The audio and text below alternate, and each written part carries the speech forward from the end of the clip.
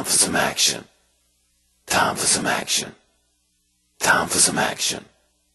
Time for some action.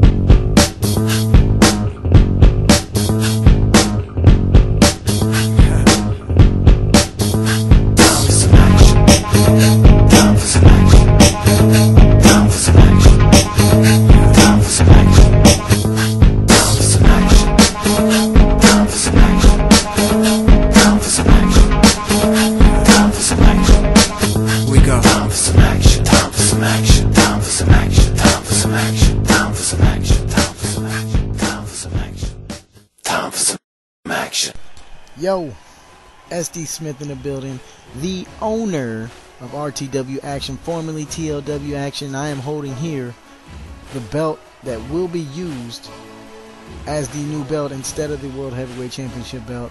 But people, I know it's been a while. I know it has been a while, but I'm trying to get it back, trying to get it started. RTW Akshun has been in action, just not on the air. So this is just a little recap, little bring you up to speed type video. Now this is gonna be fast-ish, but pay attention because we got some stuff going on. Let's start it. Now right here you see this man. This man goes by the name of Terrence Slick Jenkins. He is one of the original Roundtable members, and if you don't know, one of the original Roundtable members also is on D29 show. Go check that out. There should be a link or something somewhere. I don't know.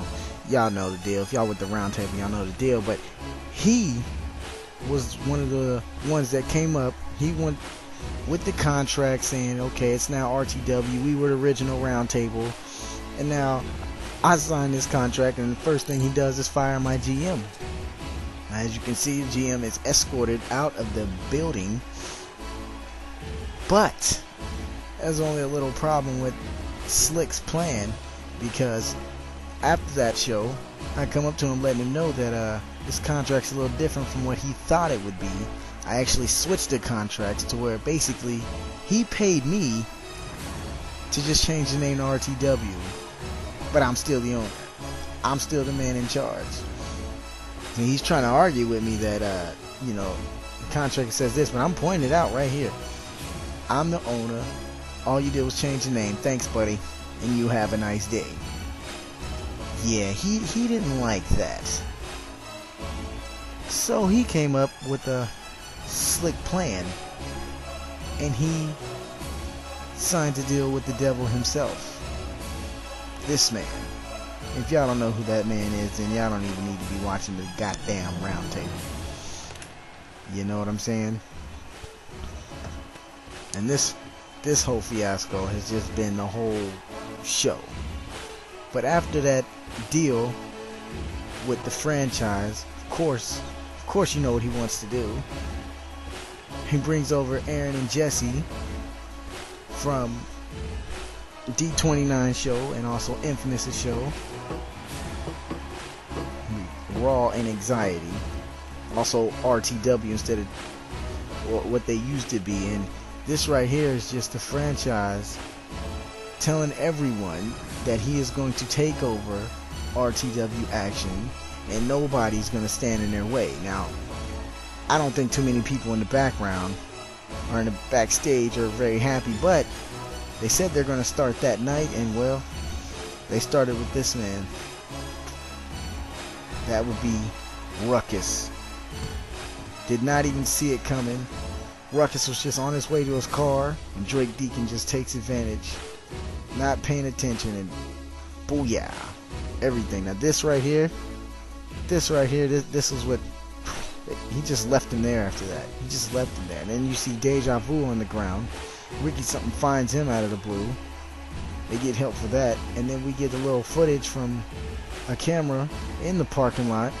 And you see Paranormal gets ran down. I mean, FU just says, okay, we're going to go crazy on these people.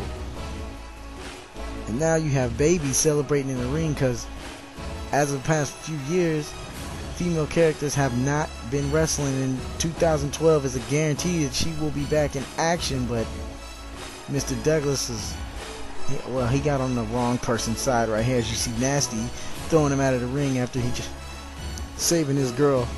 But FU right there, that Nasty said he took it too far right there. But aside from FU, we have other things going on. FU's not the main plan. Brian Mercer right here. Brian Mercer and Pyro's group, aka Mike Taylor. He did not know that, but Brian Mercer said he don't want to be in the group no more, and just proved it.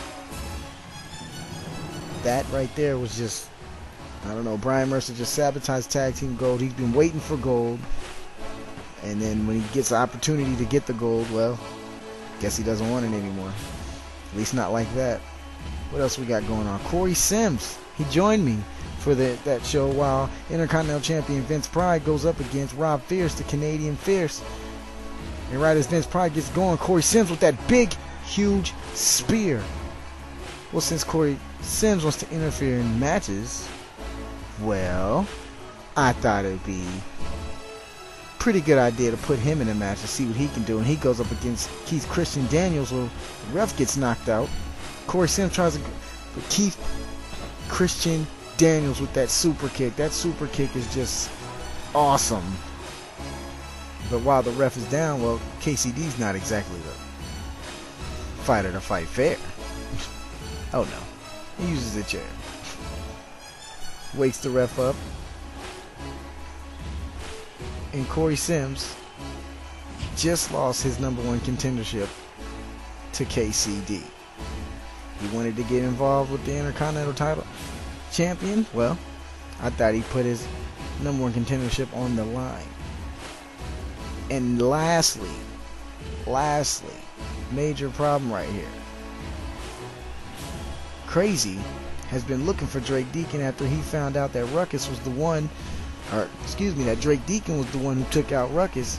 And Drake is just trying to calmly tell Crazy that FU's taking over, or Crazy's ready to go right there. But guess who makes his return to the show? RTW Action's own Ice.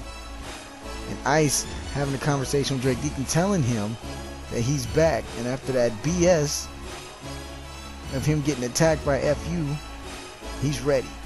He's ready to come back into action. His first match is against him on the next show. Crazy not liking that idea either. So there you have it, people. I hope to get back to this. Hopefully the show will start soon. Hopefully this weekend is when the first part, at least the first part, will be up. Just guys, just be patient. Stay tuned. This is RTW Action. Let's